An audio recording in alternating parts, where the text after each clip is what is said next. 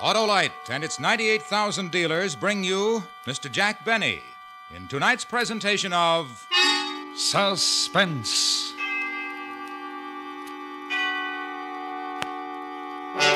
Tonight, Autolite presents a story about a man who worked for 30 years to prepare a most unique personal retirement plan. The story is called A Good and Faithful Servant. Our star, Mr. Jack Benny.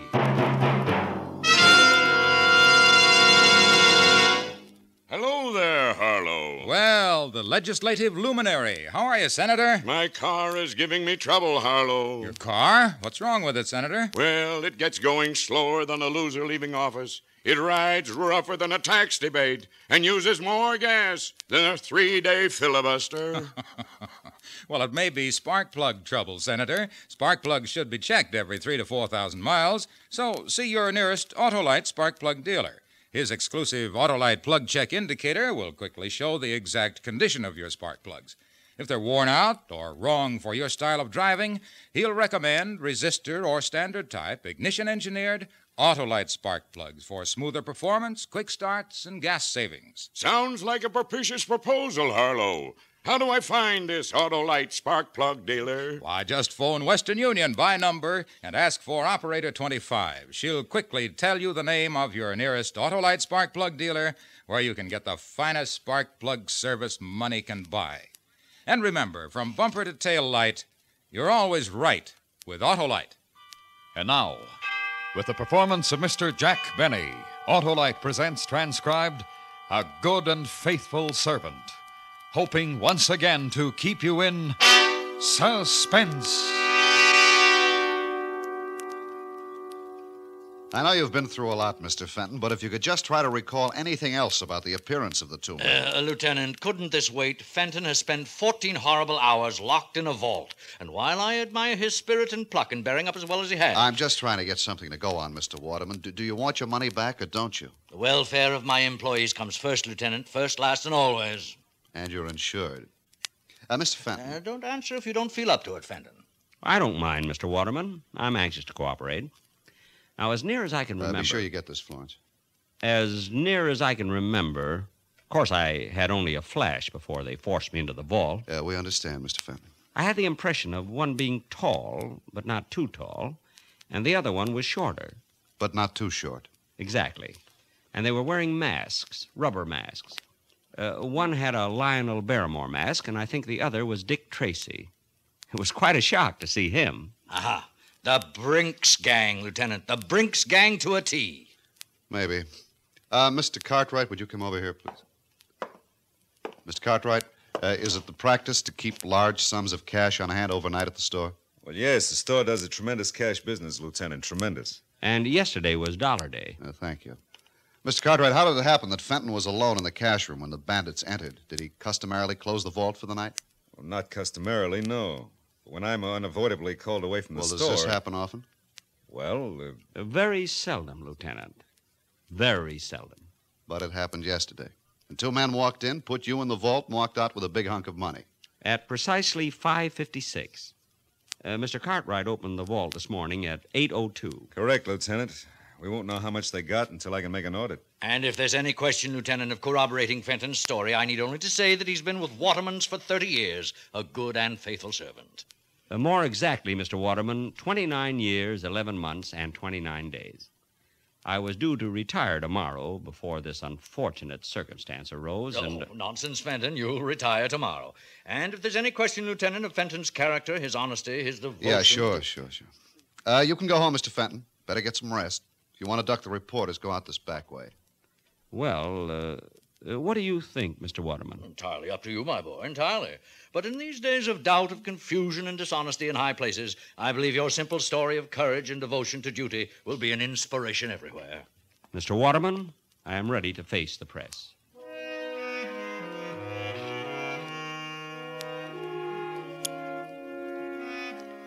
They were all very nice to me, the reporters, the police, Mr. Cartwright, and especially Mr. Waterman. All that money missing. $50,000. Yet his only concern was for me.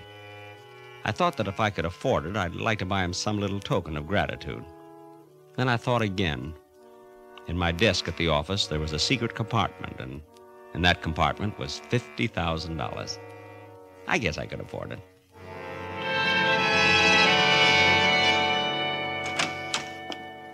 Yoo-hoo! Mother, I'm home. Good morning, Harold. I hope you haven't had breakfast. I've kept it hot for you. You're not going to ask me how it went, Mother? Oh, I heard over the radio. But I wish there'd been some way of doing it that it wouldn't have kept you out all night. Oh, I wasn't out all night, Mother. I was in a vault. I know you were, Harold. And if you keep on, you're going to end up with that same sinus strip your father used to have. Oh, Mother, it was a perfectly dry, warm... Oh, never mind. Eat your cereal, Harold. You'll feel better. Mr. Waterman told me to take the day off, Mother. I'm not going in until tomorrow. That was certainly big of him, after all you've done for them. How much did you get? $50,000. It's in my desk at the office, in the drawer with the false bottom. In your desk? Will it be safe there, Harold? Well, no one will be looking for it. Harold, you don't think you'll have any trouble getting the money out of your desk? I think things will work out all right. See, according to my plan, Harold, you see, I told you from the beginning you weren't strong enough for this type of thing.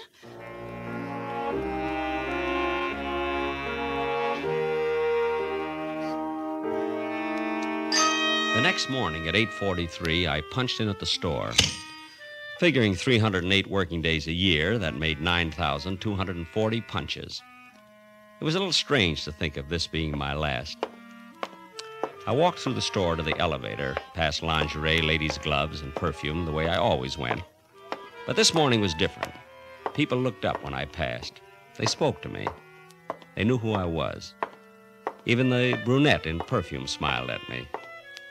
I almost stopped, but I couldn't think of anything to say. In the elevator, one of the girls asked me how I felt. Still scared, I said, and they laughed. They wouldn't have laughed any harder for Mr. Waterman. I got out at 8, my floor, and as I went into my office, Miss Prentice, Mr. Cartwright's secretary, looked at me. 23 months and 2 days she'd been looking at the top of my head, but this morning she looked at me.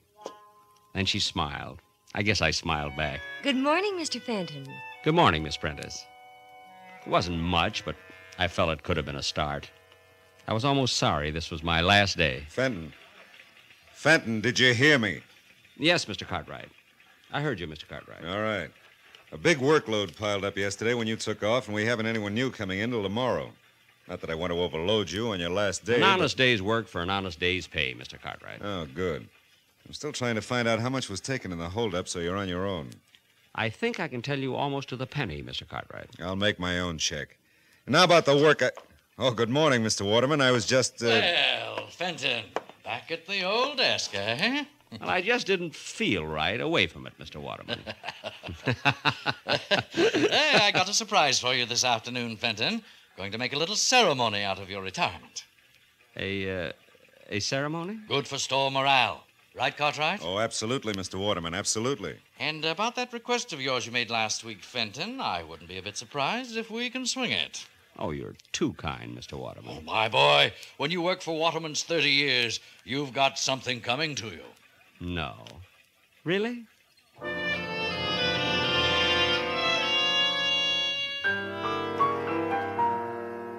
I ate my usual lunch that day, the Thursday Blue Plate Special at Elmo's Grotto.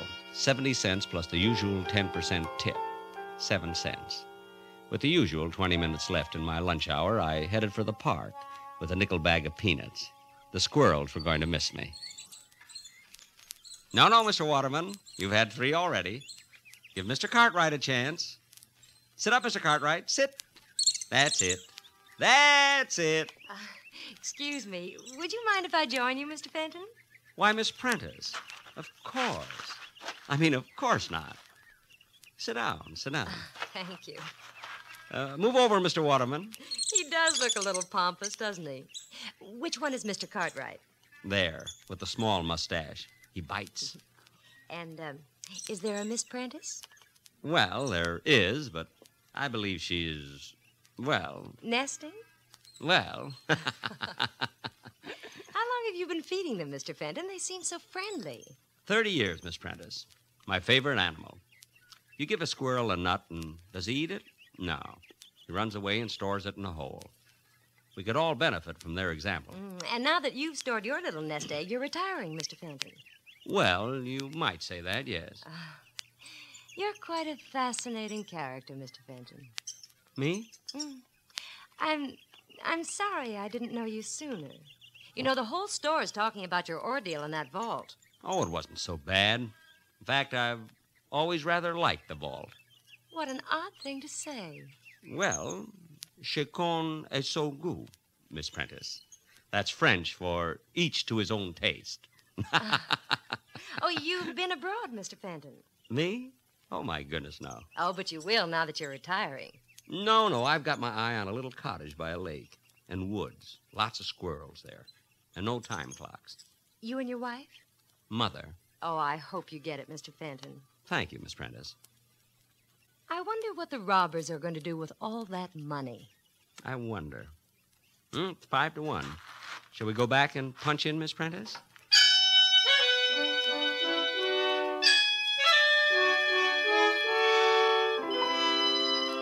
She let me walk all the way back to the store with her. And in the elevator, Mr. Bixler, Sporting Goods, winked at me. Funny, for 10 years I'd had the feeling Mr. Bixler didn't like me.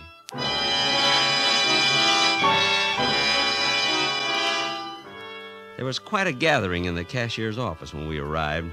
All the executives for Mr. Waterman's down, and the editor of the store paper wandering through Waterman's. I'd sent an item to him last summer. Mr. Fenton of Cashier's Department spending his 2-week vacation at home. But he never printed it.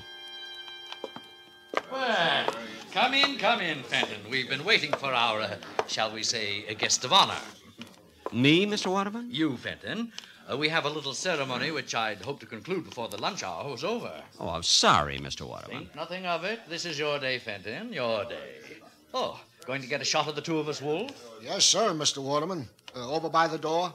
Oh, if you don't mind, I'd like it sitting at my desk. I feel more, secure there. By your desk. How's this? Got it? Good.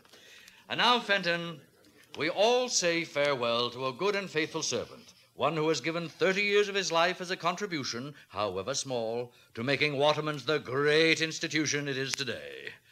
Well done, Harold Fenton. Thank you. A modest man, but conscientious. His regular comings and goings passed almost unknown to many until his ordeal of 2 days ago. Locked all night in the vault by brutal and rapacious thieves. A night in which, in his own words, he relived each and every day of his 30-year service to Waterman's. Oh, greater devotion hath no man. Oh, it was nothing, really. And now, his labor's done, his burden borne, Fenton will live out the rest of his days in ease and comfort, because he has arrived at the retirement age of the Waterman pension plan, by which he will receive... $31.68 a month. $31.68 a month for as long as he lives. Thank you. And now, a little surprise for Harold Fenton. A week ago, in a letter to me, our good and faithful servant asked that on his retirement he be given permission to purchase for his home his old desk. Well, actually, Mr. Waterman, I don't know what I'd do without it. Oh, frankly, I put in a lot of thought on this simple request. I weighed the factors in my mind. On the one hand was Fenton's 30-year service. On the other... Mr. Waterman. On the other, he was already receiving his pension of, his pension. However... Please, Mr. Waterman. However, Fenton, my boy, I decided to go you one better. One better?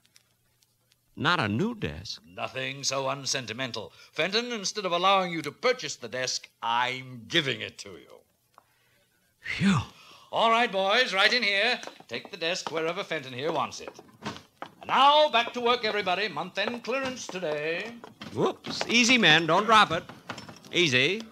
Fenton, my boy, in the years ahead, when you're seated at your old desk, think of us, won't you?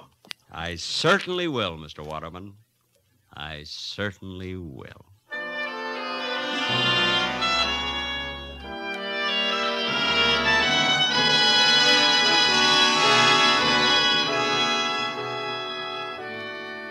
Autolite is bringing you Mr. Jack Benny in A Good and Faithful Servant. Tonight's presentation in radio's outstanding theater of thrills, Suspense.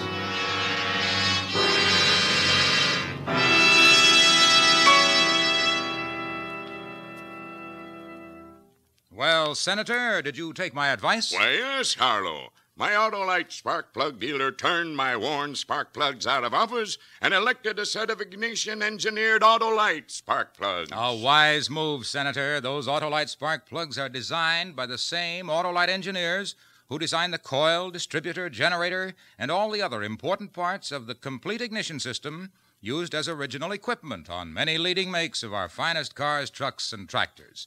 They're world famous for quality and performance. And my Autolite spark plug dealer nominated Autolite resistor spark plugs for my car, Harlow. Ah, you're on top now, Senator, because Autolite resistor spark plugs represent one of the greatest advancements in spark plugs for automotive use in the past 20 years. They offer proven advantages such as double life, gas savings, and smoother performance, and they're specified as original equipment on many leading makes of our finest cars. What's more, the Autolite resistor spark plug is just one of a complete line of ignition-engineered Autolite spark plugs for every use. So, fellow citizens, be sure, vote for Autolite. Right, Senator. Friends, take a tip from me and see your nearest Autolite spark plug dealer this week. And remember, from bumper to tail light, you're always right with Autolite. And now, Autolite brings back to our Hollywood soundstage Mr. Jack Benny in Elliot Lewis's production of A Good and Faithful Servant, a tale well calculated to keep you in suspense.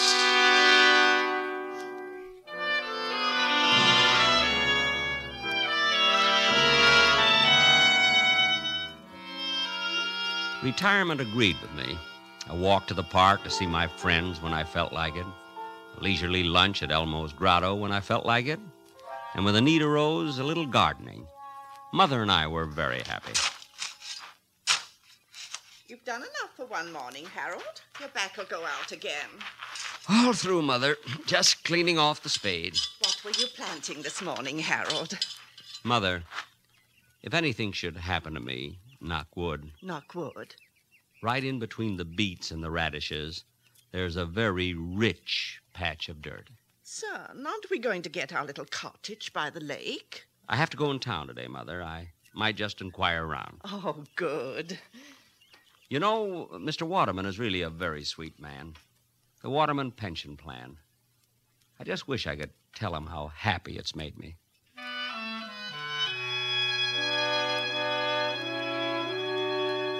I hadn't told Mother, but Miss Prentice had called that morning.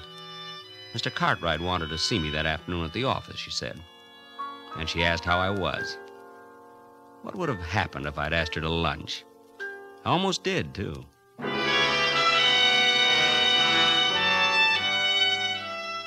In the cashier's office at the store, Miss Prentice smiled when she saw me, and I smiled back.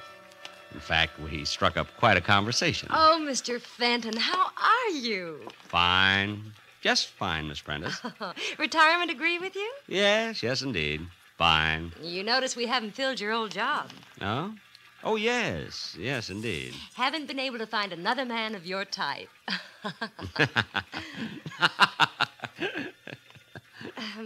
Well... Well... Is that you, Fenton? Come on in here. Coming, Mr. Cartwright. Sit down, Fenton, sit down. Thank you. Just trying to clean up accounts on the robbery. Fenton, what was your final tally again? 50,000, almost exactly, Mr. Cartwright. You're way off. That doesn't check with my audit at all. I'm quite sure of my figures. Well, then you're wrong, that's all. My check shows they got away with 82,000. 82,000? Right. Now, if you'll just sign the necessary statements corroborating my audit... I can't do that, Mr. Cartwright. And just why can't you? Don't you take my word for it? Frankly, no. Fenton, look. You're retired. It's nothing to you one way or the other. You just made a little mistake in your figures, that's all. Mr. Cartwright, are you asking me to help cover up a shortage in your accounts? All right, Fenton, I'll lay it on the line. Temporarily, I'm a bit short. Involvement with a woman, and you wouldn't understand. I most certainly wouldn't. Look, I'll make it worth your while. Shortages are found out sooner or later, Mr. Cartwright. All right, if that's your attitude, let me tell you something, Fenton. I don't like the smell of this robbery of yours. I don't like it at all. What do you think of that? You're implying that I made off with $50,000 belonging to Waterman's? I think it's highly possible. And how are you so sure it was $50,000? Supposing me, for one instant, capable of such a thing, Mr. Cartwright, wouldn't I be much too clever to put my head in a noose by covering up for you? Fenton, if I was talking to an honest man, wouldn't he have taken my story right to Mr. Waterman? I'll give you 5 minutes. Either sign my audit or I go to the police and accuse you of stealing $82,000. Think it over, Fenton.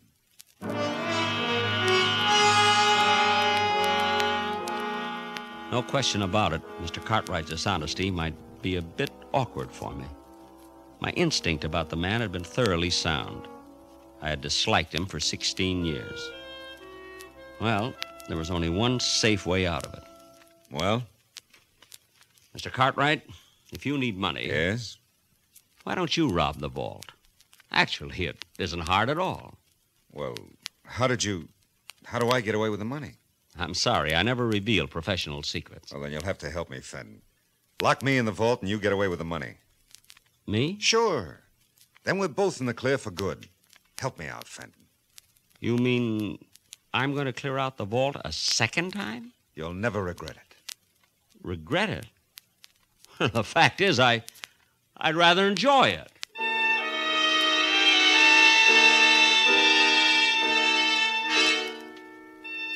We settled on the following Friday. Friday nights, the store stayed open till 9, and they were having a big white sale that day. The money was already stacked on Mr. Cartwright's desk when I got there. It was a juicy haul. I didn't see Mr. Cartwright around, but... Hello, Mr. Fenton. Miss Prentice. But the money. I was listening when you and Mr. Cartwright made your plans, Mr. Fenton, and he caught me and forced me to help him. You understand, Harold. I mean, Mr. Fenton. Harold. Times like these draw people together quickly, don't you think? Oh, I do. I really do. Miss Prentice. Helen. Thank you. Helen. Miss Prentice. Mr. Cartwright mentioned a woman in his life. You're not the one? Harold, of course not. Excuse me. I just thought... You remember the office party last Christmas? Oh, that? Well, that was just because he was under the mistletoe. And if you'd been under it instead of Mr. Cartwright... Really? Well... Oh, Fenton, you're here. Good. Anybody see you come up? It doesn't matter, really, Mr. Cartwright. Might even be better that way. Then you and Miss Prentice can say that I left minutes before the bandits arrived. You're right, of course, Harold. Thank you. Are you ready, Mr. Cartwright? I brought some wrapping paper for the money.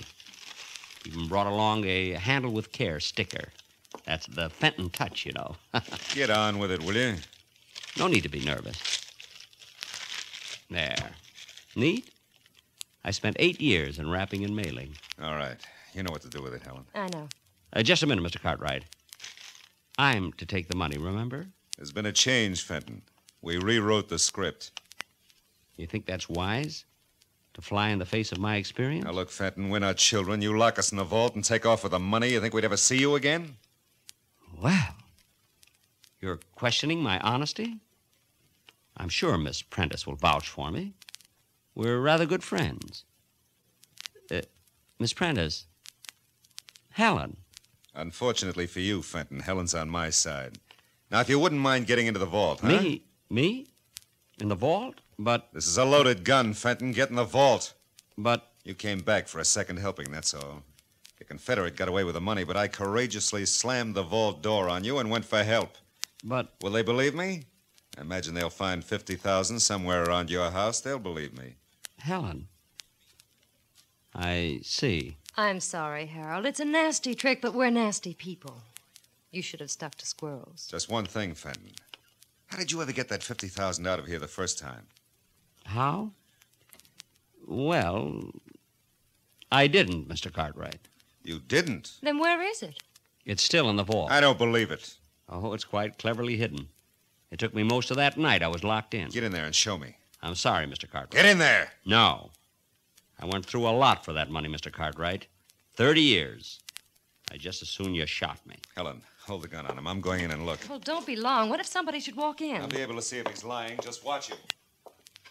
You see anything? Not yet. I don't think it's possible that... Open the door so I can get some more light. Must be true. Crime changes people. I had never lied, yet I lied to Cartwright. I had never used violence, yet I got behind Helen and... Hey! I guess I'll go home. Mother will be wondering what's happened to me.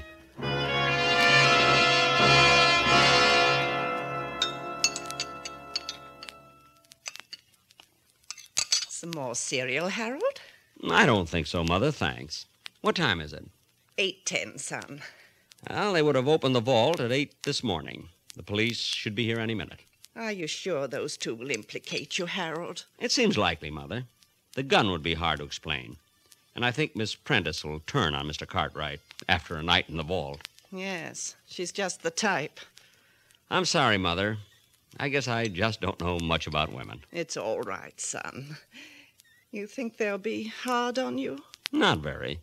I haven't spent any of the money. The insurance companies always look kindly on such cases. There they are. Harold, how long? 2 years, Mother. Maybe less. Maybe even 1. It's still a long time. A long time? After 30 years in Waterman's?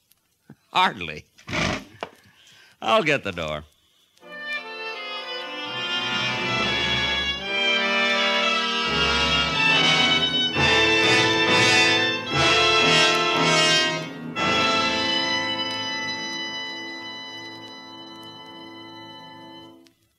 Suspense, presented by Autolite. Tonight's star, Mr. Jack Benny. This is Harlow Wilcox speaking for Autolite, world's largest independent manufacturer of automotive electrical equipment. Autolite is proud to serve the greatest names in the industry. They are members of the Autolite family, as are the 98,000 Autolite distributors and dealers in the United States and thousands more in Canada and throughout the world. Our family also includes the nearly 30,000 men and women in 28 great Autolite plants from coast to coast and in still other Autolite plants in many foreign countries, as well as the 18,000 people who have invested a portion of their savings in Autolite. Every Autolite product is backed by constant research and precision built to the highest standards of quality and performance. So remember, from bumper to tail light, you're always right with Autolite.